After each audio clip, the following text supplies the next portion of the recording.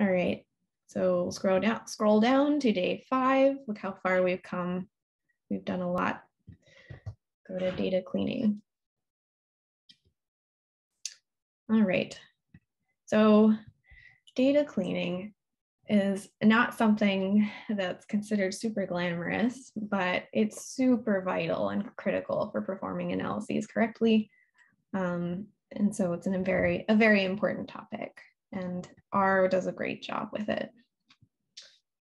So if you take nothing else away from this lecture, take this away, which is it's really important to look at your data and make sure that things are coded correctly, that things aren't coded multiple ways. This does happen, that there aren't typos and other errors and inaccuracies.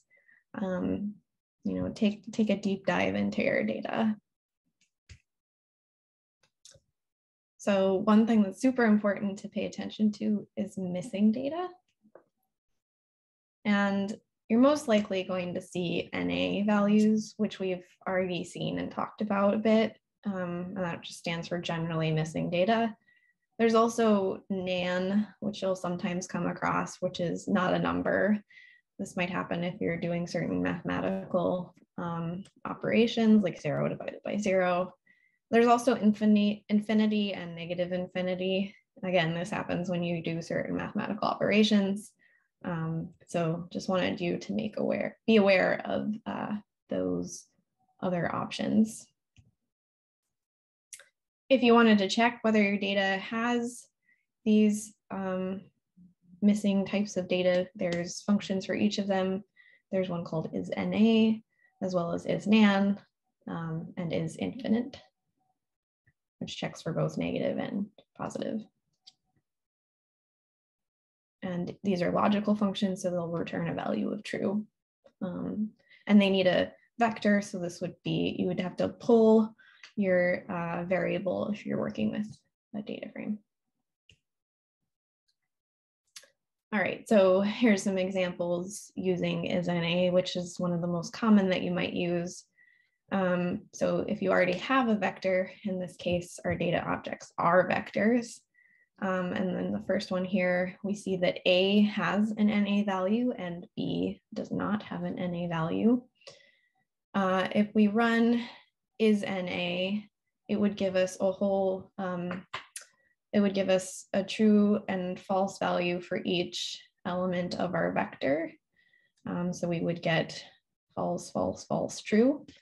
But the any function is going to tell us of all of this list of trues and falses, are there any that are true? So that's what the any function in front of isNA is going to do. And indeed, it tells us that yes, there is a value that is NA. However, with B, we do not have any NA values. So when we run isNA and we run any, we get a value of false.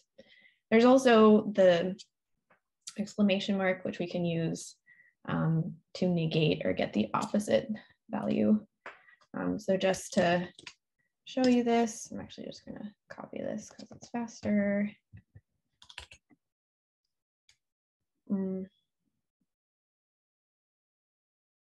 Okay, don't worry about that warning for now.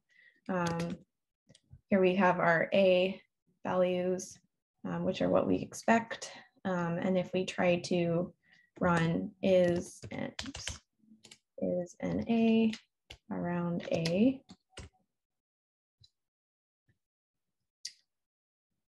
not, oh, there's a typo. There we go. So like I told you, there is actually indeed a string for, it gives us a logical output for each value. And so when we use any, it's just saying across all of those, is there any value that's NA?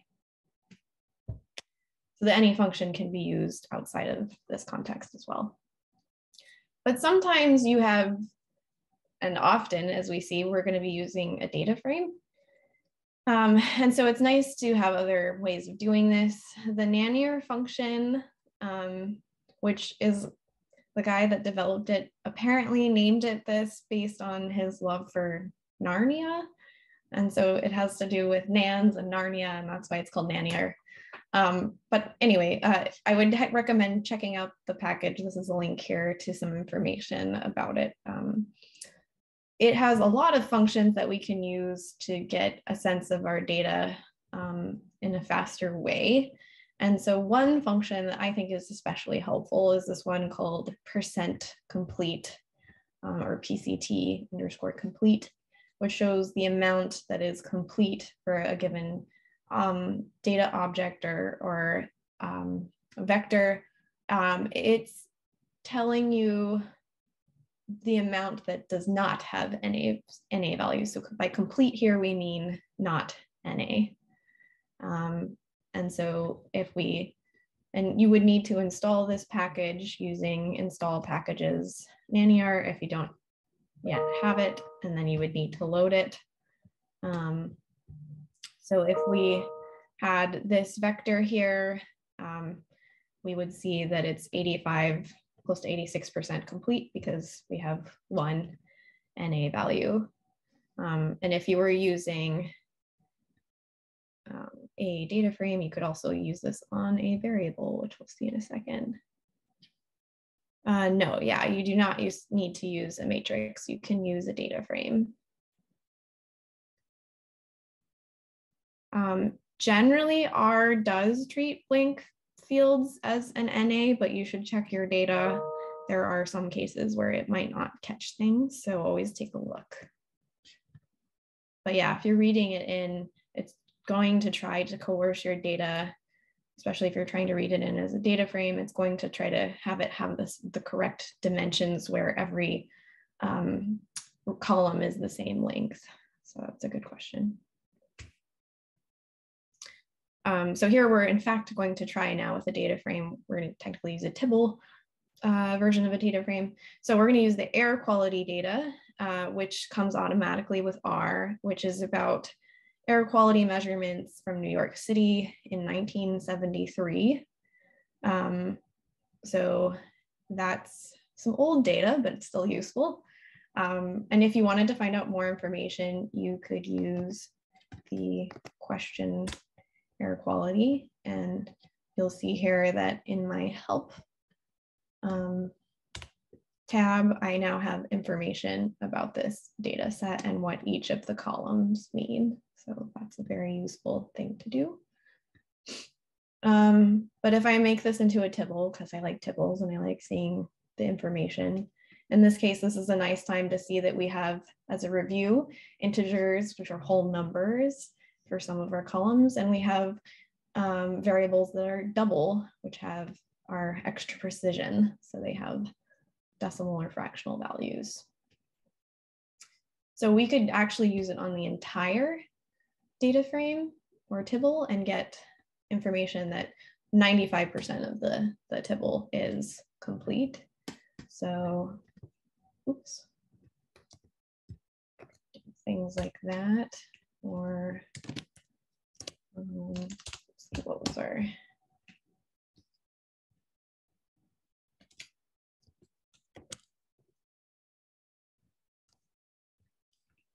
oh, I would need to pull it because it likes vectors.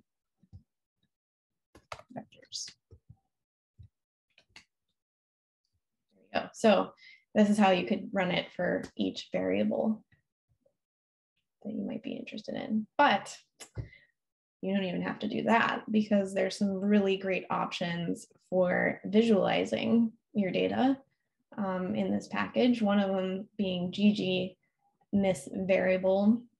So this stands for grammar of graphics. We'll be talking a lot about that later for visualizations. So one of the most important packages for creating visualizations is called ggplot. So that's why this is called GG. And then, missing variable. So when we run this, we see an output like this. It has our variables on the y-axis and then the number of missing values for each of those variables. So we can see that the ozone variable is particularly showing a lot of missing values.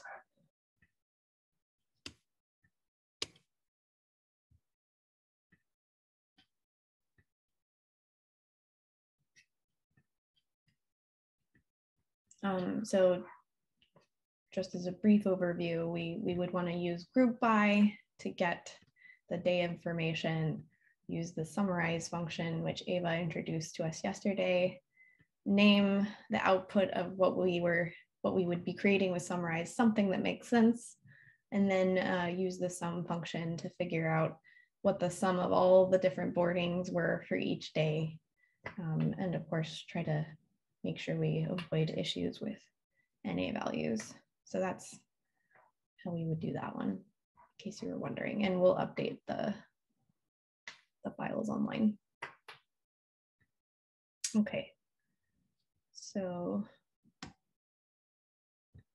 again, this again.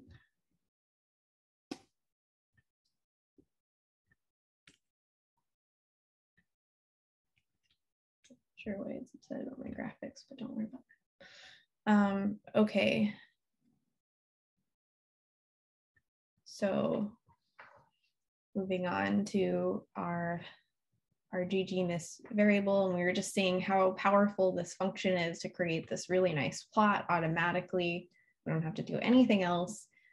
Just run this simple function around a whole data frame or a vector of a variable from a data frame, and we'll get information from this. Oh, actually, I haven't ever tried this on a single variable, because what would be the point, really?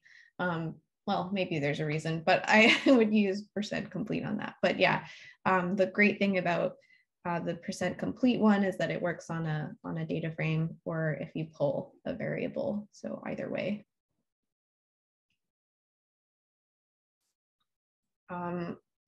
So another nice feature, which we'll be talking about when we get to more information about visualizations, is something called faceting. So it means, that we'll have multiple plots or multiple viewpoints.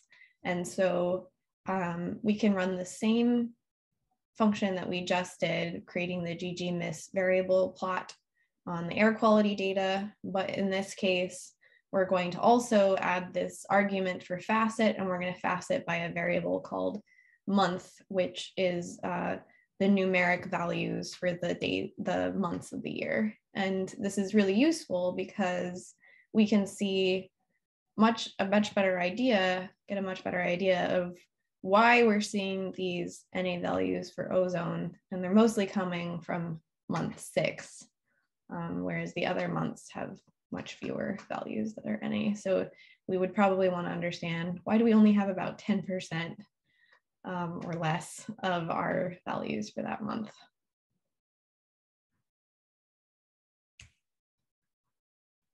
Okay, so we saw yesterday how when we have NA values, this can be problematic for mathematical operations.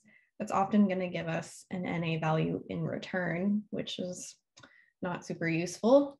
So this can happen with sum, mean, median, etc. It can also cause other issues that we'll talk about in just a bit. When we look at logical values, this is also true, and that's a really great thing because, and if you think about it, it makes sense. So if we're asking here for this vector of values, if we have values that are greater than 2, we'll get an output that looks like this, where we have an NA value for the NA value. And that's because we don't really know what NA means. It could mean it was so big it couldn't be recorded, or it was so small. So we have no idea whether it's greater than 2 or not. And so it's nice that the output is NA and continues to be NA. All right, so filter has an interesting situation with NA values that you should be aware of. When you're using filter, you're going to remove rows from data frames and values from vectors that are NA by default. So for example, in the vector that we were just looking at, where we have one NA value, If we use filtering like this with our in operator, or if we used filtering with the filter function, in this case, would make sense to use in because we're not, we don't have really anything to filter by in terms of variables, but we'll see that this doesn't end up quite like we would hope, because here we see a value of false for NA, and we don't necessarily know what that NA is, and it's probably best to keep that as an NA value. And so one way to do these sorts of things is to add an or include is NA. But mostly you're going to be working with data frames. So we're going to be mostly focusing on that. So this will be easier to see. That was a little hard, I think, in vector form. But here we're looking at a data frame that has information about the number of dogs in a household and the number of cats in a household. And we can see that we have some NA values. And if we filter this entire data frame based on whether we have dog less than 3, you'll see that we lose any row where dog is NA. So it's just something that you should be aware of. Otherwise, we could include something here to keep those with the is NA function. If we wanted to filter out the NA values specifically and not other values, we would use the drop NA function. And this function is extremely useful for this because when we use the filter function for actual NA values, it doesn't necessarily always work. It can work sometimes for character vectors or variables, but sometimes you're going to run into trouble with numeric. So the reason is because when you actually compare NA to itself, you're always going to get an NA value. So it's much better to use drop NA and avoid using filter to try to get specifically rid of NA values. Of course, if you wanted to filter for something else in addition, then you're going to automatically drop them with filter. But in this case, we want to keep all the values except for NA for dog. And so we can use drop NA for the dog variable. We can also use this across the entire data frame to remove any row that has any missing values. So here we're seeing that we have NA values also for cat. And when we run drop NA, we remove all of the rows that have any NA value. And so now we only have 2 households left. Okay, so I just wanted to point out that we need to be really careful about what NA values are, and we need to figure out what this actually means for our data. So, and to be careful about assuming what that means for our data. It could mean something like these values were so low that they weren't reported, but it could be something like they were so low that they weren't reported. And also it was when someone forgot to contact the patient again, for example. So you don't necessarily know unless you contact the people that collected the data or you yourself collected the data. So definitely think carefully about NA values. Sometimes you will have a situation where it does make sense to recode your NA values as a 0 or something like that. So for example, you might have a survey where you're looking at cigarette use by students. And in fact, I had a survey that was like this. If a student had never tried a cigarette, the value might be NA, but for students that were smokers, it would report a 0 for that week if they had not smoked a cigarette. And so in that case, if we wanted total information about how many cigarettes were smoked across all the students, whether they were smokers or non-smokers, then we might want to include those NA values as zeros. And we'd want the real sample size of students, of smokers and non-smokers. So that's something to keep in mind. So here you can see, as a word of caution, how we could get different results sometimes when we're doing calculations.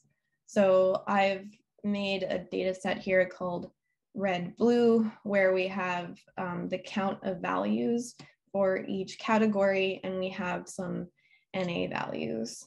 And of course, if we decide to include every sample in our calculation of percent, which I'm doing here by using the mutate function, and I'm using the value in the column count variable, and then I'm summing the vector for color count, which is this column. I'm summing that column to get the numerator to divide these values by to get the percentage. Of course, I would multiply this by 100, but here we can see that if we use the entire data set, including NA values, we'll get percentages that are like 30%.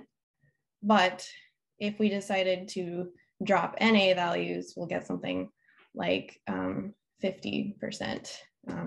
We would kind of want to ignore this one, but you can see that the values for what the percentage was for red and blue really changes from one context to another.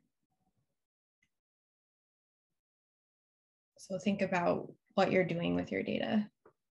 One way to really assess this, which I think is great and quite simple also, is to use the count function, because this not only gives us a sense of NA values, but it gives us a sense of how many, but also it gives us a sense of how many values we have for other unique values for a given variable. So for example, here we're looking at the subtype variable of the bike data set, and we can see that most of the bike lanes are this subtype, but we only have one that's this subtype. And so those are times where you might want to check, was that a typo? Is that a subtype that we care about? And investigate our data and think about it further. So we're going to get in depth on this one particular thing because it can get a little bit tricky, and I may have misspoken my lab slightly, but let's talk about this. Okay, so ideally you wouldn't want a space here, but that's a typo. Here are a bunch of ways you might have tried to run looking at a particular variable from bike to see if it's percent complete. Amy had a question about this, and indeed you can run percent complete on the entire data frame, or you can run it on a variable within the data frame. But doing it in certain ways will not work. So let's cover some of them. So when we do it in the base R way, which is kind of the most straightforward, we just put our $sign. That works pretty well. When we start mixing and matching $signs and piping, so if we did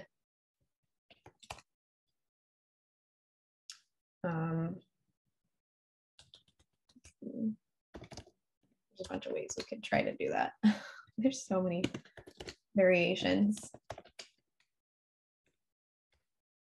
not going to like that. It doesn't like it whenever we combine piping and our $signs, so try not to mix those. Okay, so those things aside, let's start thinking about different ways that we could try to pipe this. We could first pull the subtype vector from bike and try running percent complete, or you'll see from Ava, you could also use select. We could try nesting it, and that should work. Or we can run it sequentially as taking the bike data, pulling this particular variable, and then running the percent complete. Where we run into problems actually has to do with the order that we're doing things. So If we try to run bike and then percent complete by itself, that would work and would give us the amount complete on bike. But if we try to then pull from that the subtype variable, it won't work, because what this is doing first is going to give us this output. So there's no variable to pull from anymore. So we can't pull subtype out of that.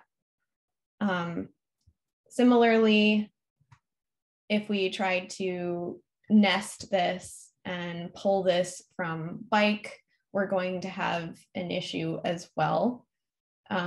So the order in which we do things is going to be pretty important. I guess technically this option does work, but you can try to put this inside percent complete with pipes, which I think one of our lab members did and ran into issues. So generally just try avoiding using $ and pipes together if you can, because those are technically two different syntaxes. So I like the way that Ava showed it, which was really clear and concise, but I wanted to give you all of these different jumbled versions. As you see, we could do it in about 9 different ways, maybe more. Some of the ways work, some of them don't. And it has to do with thinking about what you're actually doing in each step. So most importantly, the reason this doesn't work is we're trying to get percent complete on bike and then pull. And that order doesn't work, because when we do percent complete, that step gives us one numeric value and we can no longer pull any variables out of that. Does that make sense? Are there any other questions about this?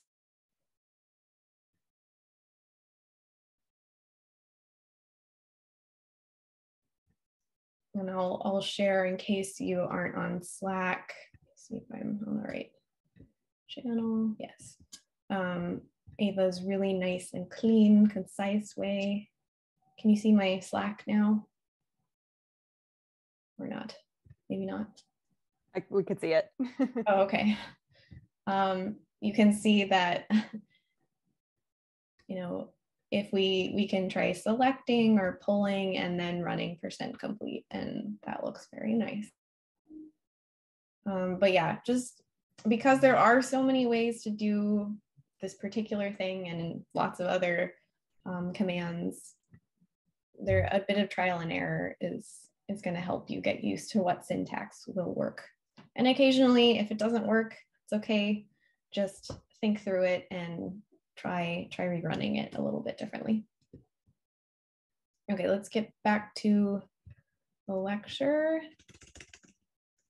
I'm going to try setting up everything so it's nice again.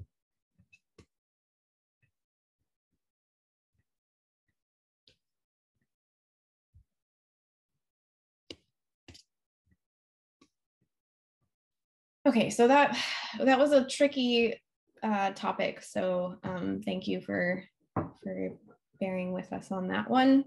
We're going to get into another tricky, hopefully slightly more straightforward, we'll see, topic that's really important when you have messy data, and that's recoding variables.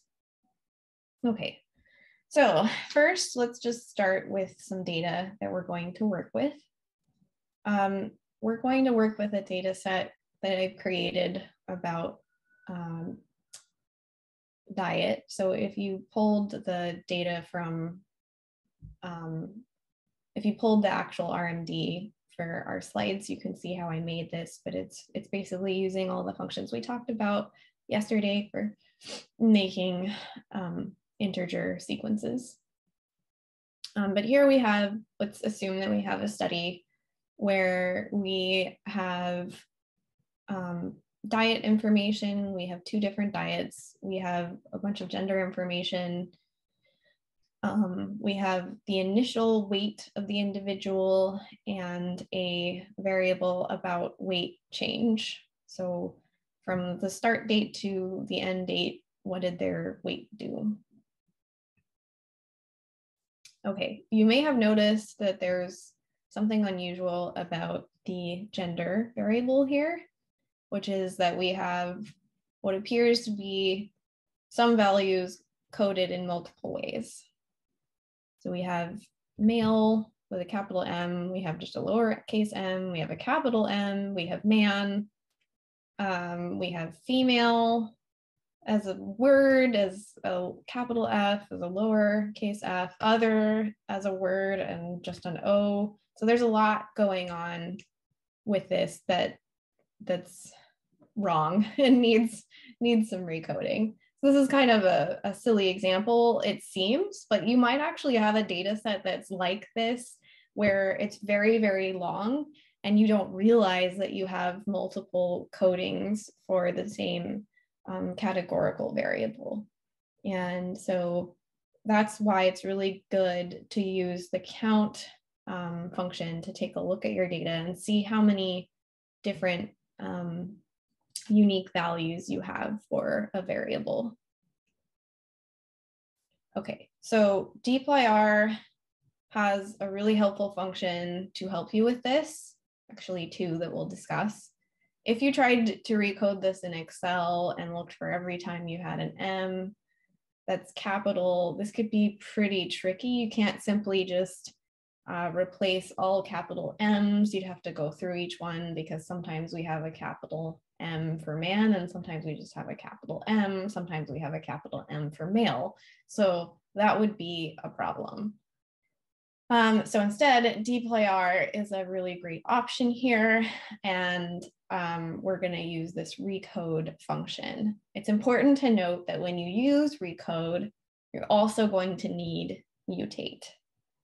So how this general format works, and this is a bit tricky, so we're going to go slowly through it, is we take the data that we're working with, we use the mutate function to look at change the variable that we want to fix. So, or perhaps we're creating a new variable out of one that's recoded, but this is the new variable that we're creating or changing. The variable that we're using to fix. And then this is kind of like we have done with other functions. In this case, unlike rename, where we have our new value and then our old value, here we're going to have our old value on the left and the new value on the right.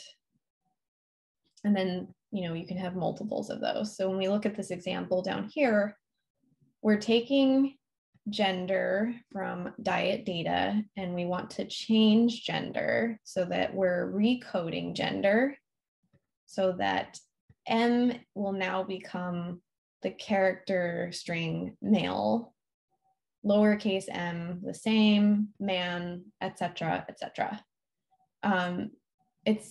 We don't need quotation marks on these because they already exist in the data.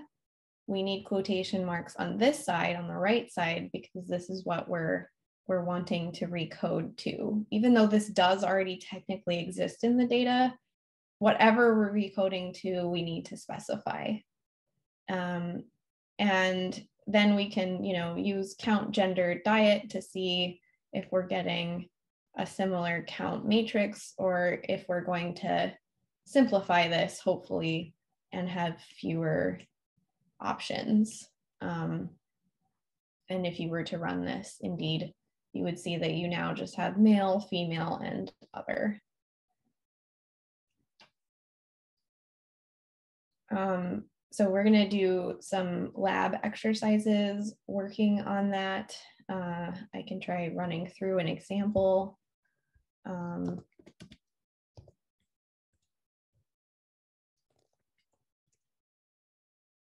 So I'm not sure exactly what we might want to recode. Let's do, actually, this is too big of a data set.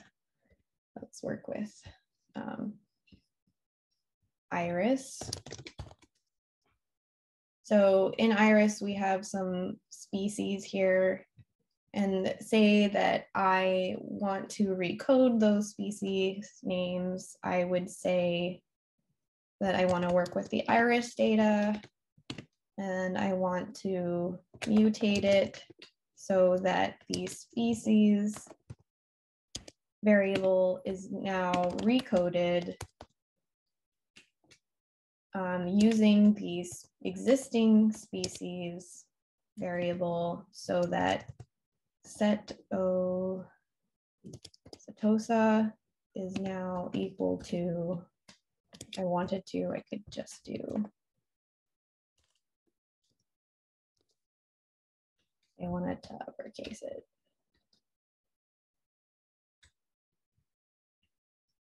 Oops, I used recode did somewhere because I was describing it in words. And so now if I pipe this to head so that it's easier to see in my squished screen, we can see that now this is a capital S. So that's how this function works. We can also use a function called case when, and this will do the same thing. This will accomplish the same task, and it will also do some fancier things as well. So you really kind of just need case when. However, the difference between case when and recode is that recode is going to leave any value that you don't specify. So here you can see that when I showed the entire new data frame after running recode, that Virginica is still there. If I were to use case when and I only specified that I'm changing setosa, then Virginica would automatically become an NA value. So you have to specify everything with case when. So case when is really nice for making new variables based on recoding, which we'll show in a second. But the case when format is relatively similar to the recode format. We're going to need our mutate function. And then again, just like we would with mutate, typically we're going to have the variable that we're creating or fixing, changing, that is, because mutate is always for either creating a new variable or modifying a variable that's existing. And then we have our case when function, the variable that we're working with already, and some sort of condition. And then we're going to start working with, this is called a tilde, and that will basically point to the new value for that condition if the condition is met. So if this condition is true, then what value do we want for that? If the condition is not true, this will be an NA value or whatever subsequent conditions we specify. So someone had asked in the chat yesterday about tilde because we had some plot functions with tilde, and when we get into statistics, you'll also see it. So tilde is used for formulas, and it's also used for indicating the left and right side. So in our plot, we were putting the left side of the plot and the right, basically, so y-axis and x. But in here, we're talking about the left side of a condition doesn't meet a condition, and then the right side would be, if it does, what would the value be? So it's a little bit different, but you can kind of think of it as an unusual equal sign that has it's a fancier one, has a little more, it has to meet the condition, or otherwise it'll be an NA value. So this will be clearer when I actually show an example. Okay, great. There's a question about when do we use the equal sign by itself versus the double equal sign? And that's a great question. We use the single equal sign when we have arguments or when we're working with variables. We use the double equal sign when we're actually testing for equality. So when we're saying, is a value of this variable actually this particular character string? So remember, in filter, we use this when we're checking for equality. Does a row equal this value? That's a really good question. So generally speaking, it's going to be a single equal sign when we're talking about arguments or working with variables. So in terms of arguments, let's go back a little bit. just to show an example.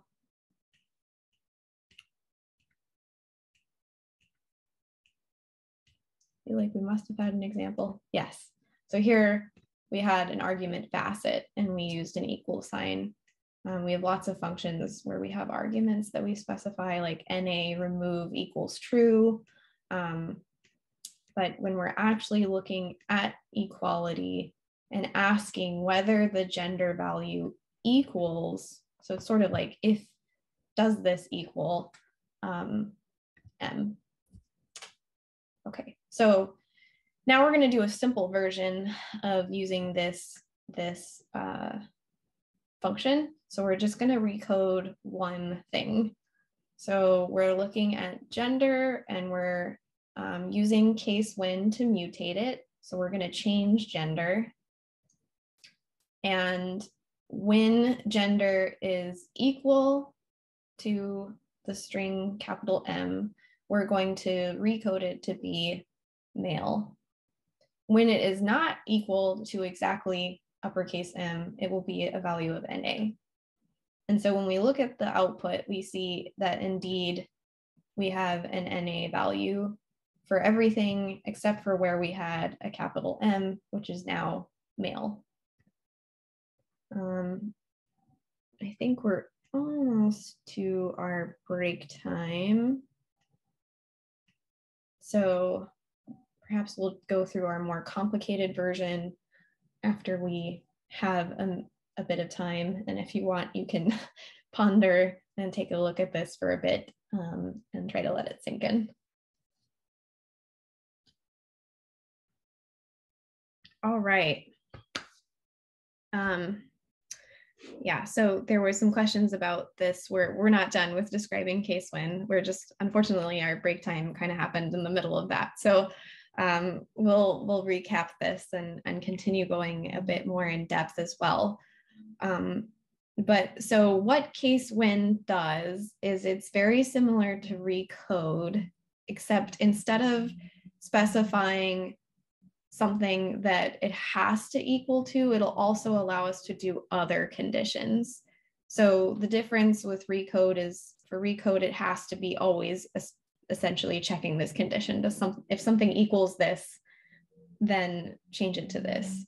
But for case when, we'll see in a second that it can be, when we have numeric values, it could be greater than or less than or something like that. But in this case, we're working with characters and we're saying if it's equal to M, then change it to this character string. Otherwise, by default, everything else is going to get changed to NA. There is a way around this with using true. So I'll show that here. I have some examples of things that you could do with iris.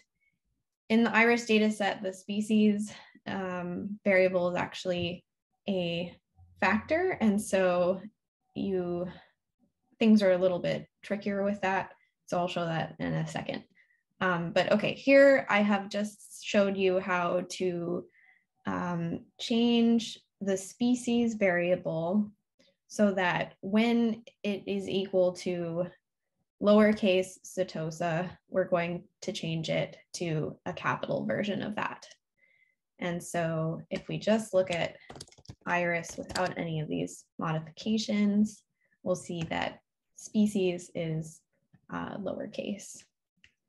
But when using case when, we can modify it. So anytime we have lowercase setosa, it's going to be changed to uppercase. So here we have that. I'll expand this a little bit. That might help.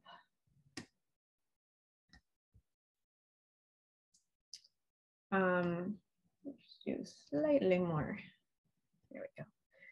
Now, if we look at tail, where we had other aspects of iris species, we'll see that, yeah, sorry about this warning message. I need to restart my R, but for now, just see that species is now NA values. And when we look at just the tail of Iris without these changes, without using case when, it's Virginica. So we can see that we've lost it here. That may be something that you want, like maybe you only want to keep a particular value and make everything else NA, in which case when is really useful. You can get around this, like I said,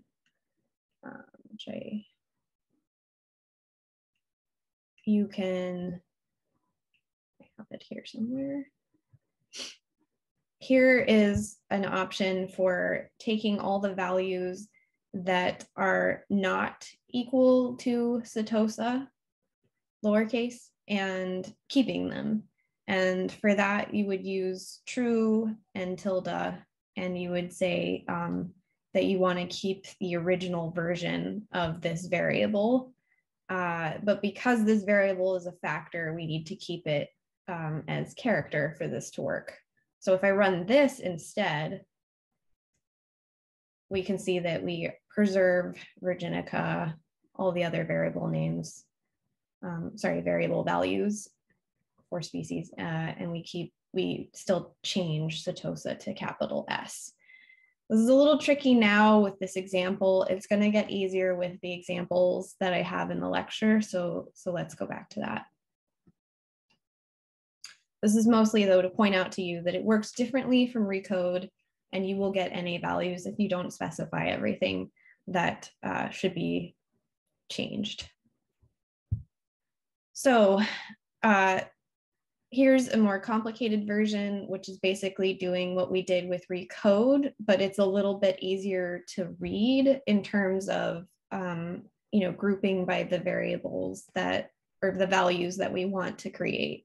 So here's all the things that we would like to be coded as capital male, including male, because otherwise it will be NA. And same for female, and same for our other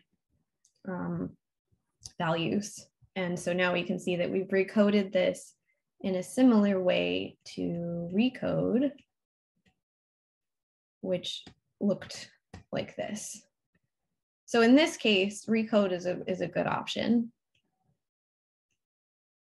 possibly a better option than case when, unless you had a ton of things that you needed to recode, and then case when can be helpful. But case when is really helpful for more sophisticated comparisons. And so this will be a little more clear, I think, as to what case when is doing. So I've decided to create a new variable called effect in our diet data. So if I scroll back to what our diet data looked like, this is what we have our diet, we have our gender information, we have the weight that the participants had at the start of the study, and then the weight change. And so we're interested in creating a new variable called effect, which has to do with the numeric values of weight change. So we can do several conditions according to the weight change variable. So if the case when, you can kind of read it out loud and it'll make a bit more sense. For the case when weight change variable is greater than 0, change this to increase, or make this increase. When it's exactly equal to 0, we want a value of same. And when it's less than 0, we want a value of decrease. So when we use case when like this for this data, we can see now down here that we have indeed created a new variable called effect. And for weight change values that are negative or less than 0, we see decrease. For greater than 0, we see increase. And for 0, we see the value same.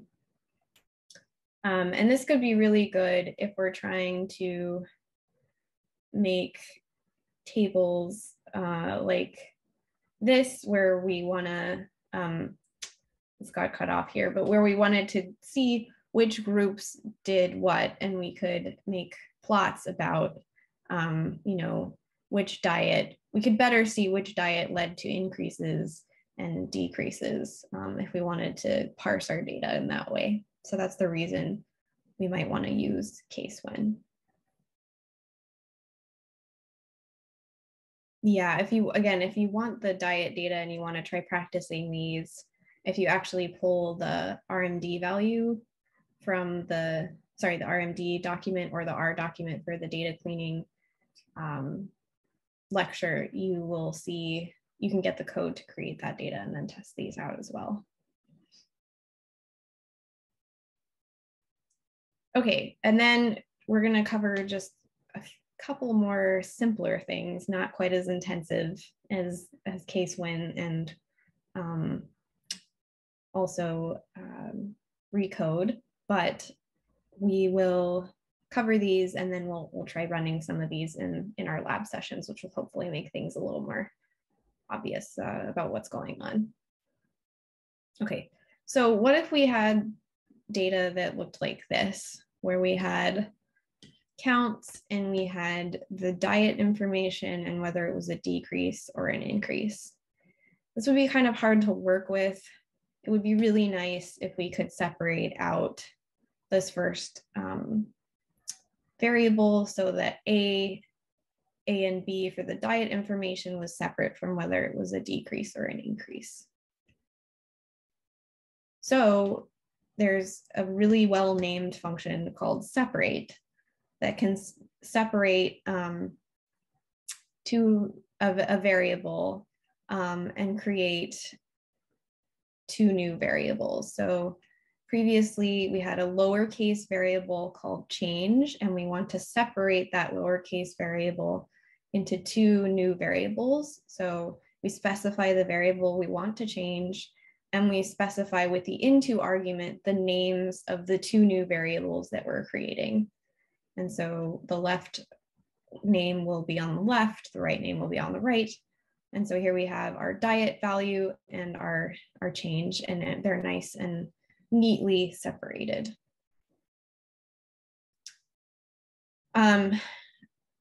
We can do this in more complicated ways and specify what we want even more if we have a more complicated situation. So I think my vector got eliminated here. I wanted to previously print this, but say you had a variable, assume for a second that this is one variable where we have a underscore diet and a space. If we wanted to separate a variable that looked like that so that we would have an output like this, we could either separate by this underscore, which would not really be what we want, right? We'd have diet space decrease as our second variable, and we would have AB as our first variable. So we can say that we want to separate by a space here. Again, I apologize I tried to make it easier by creating new data for each example, and I apparently didn't print it before. Okay, so sometimes you might not want to separate, but actually unite. So this is basically the way of undoing separate, or if you have variables that you want to combine together, you can use a function called unite. And so here's an example where we have a tibble, and in this case, you can try it out and you can undo it with separate if you'd like. So here we'll make this data frame so we can see it.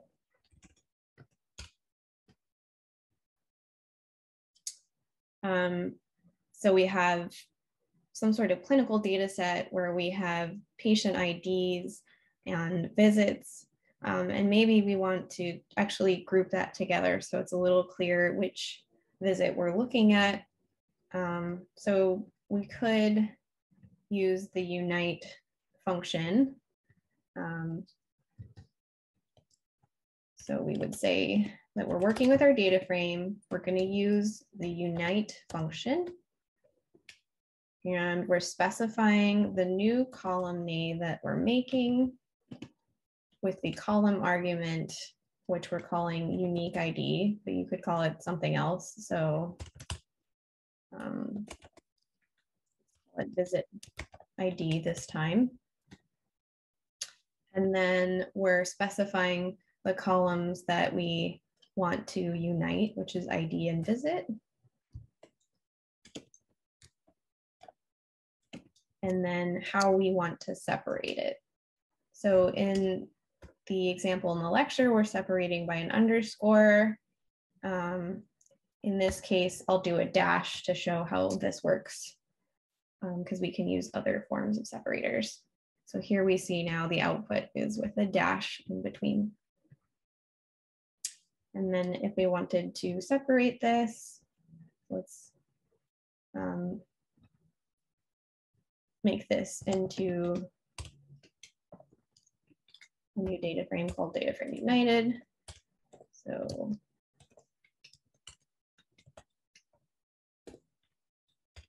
it looks like this. Now, when we want to try the separate function, let's do this in our tidyverse format. So we'll pipe it into separate.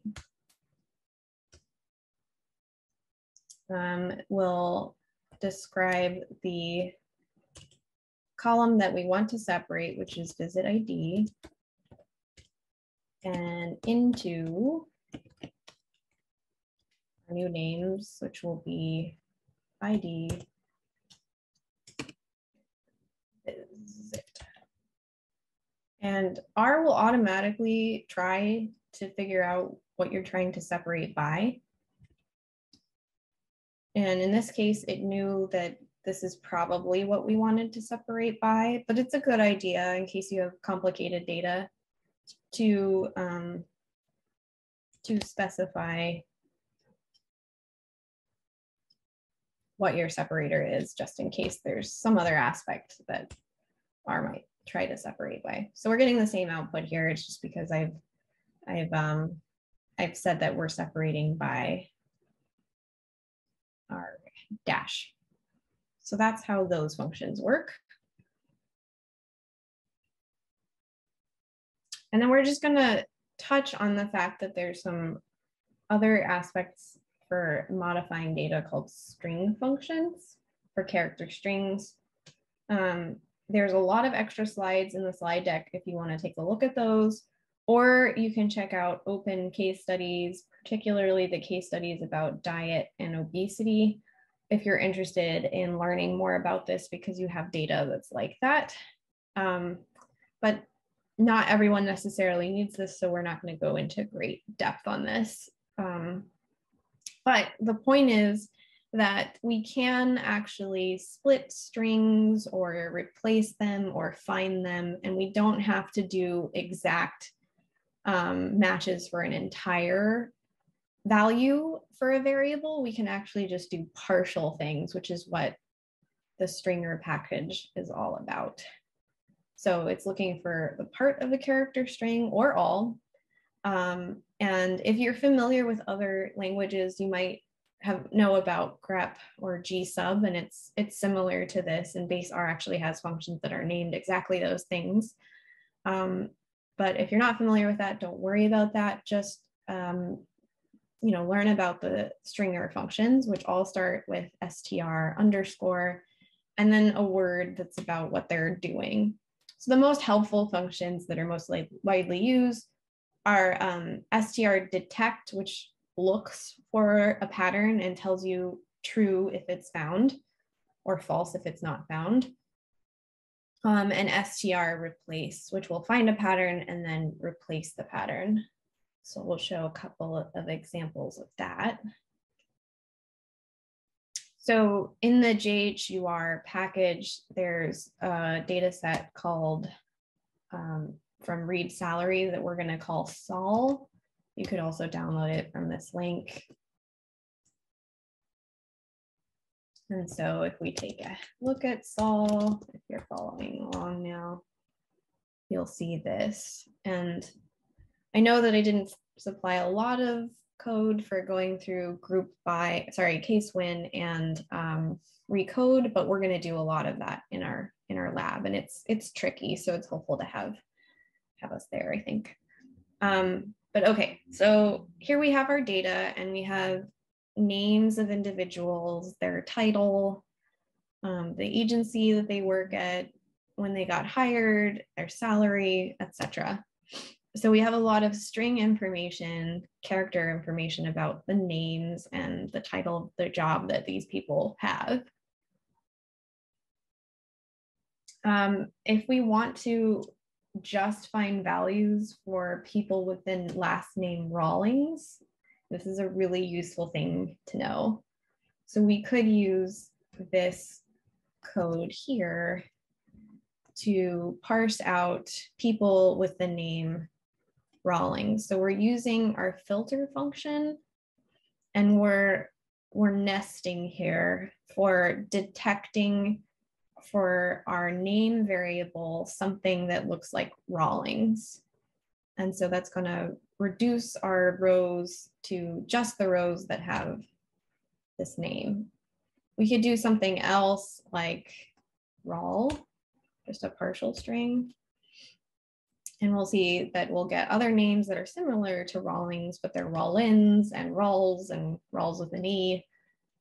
So it'll match just this part of the string and we'll get anything that is part of that match.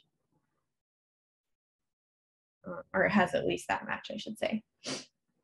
So this is really good if you're trying to look through your data for a particular value. This can be extremely useful.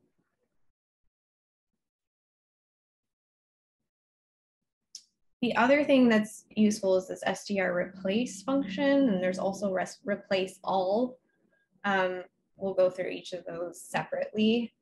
So let's say that we're looking at job titles, and here I've already just pulled job title from the SOL data set, and I'm just using head to look at the first 6 values. And here we can see a number of job titles like epidemiologist, police officer, etc. But let's say there's something about the way this is coded that we don't like. We find it difficult to read these values. So we want to recode anytime we see the value 2 as Roman numeral to be a numeric version. So we could actually use recode or case when and type in each potential thing that has the Roman numeral 2 in it, but that would be difficult and we could make an error. And this is a little simpler. So instead, we can replace anytime that we have the Roman numeral 2 with the numeric 2. So it's just the variable that you're working with, it likes vectors, so you need to use poll what you're changing and what you're changing it to. In comparison to this, replace all will replace every instance of a character string. So we only have one Roman numeral 2 in everything that I can see here, but say, this is a silly example, but say there are some component, usually it's something like we want to get rid of all of our spaces and replace them with underscores. We could do that using this function. So I'll do that now for our data here to show that. So the difference here is that, so I'll show 2 versions. So let's say that we want to we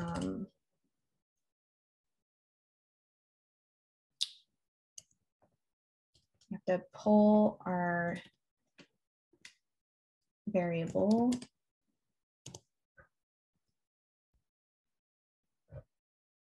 Let's do job title actually. So let's just take a look at that. That's printing out all of our job titles. And let's say that we don't like spaces. And we want to replace spaces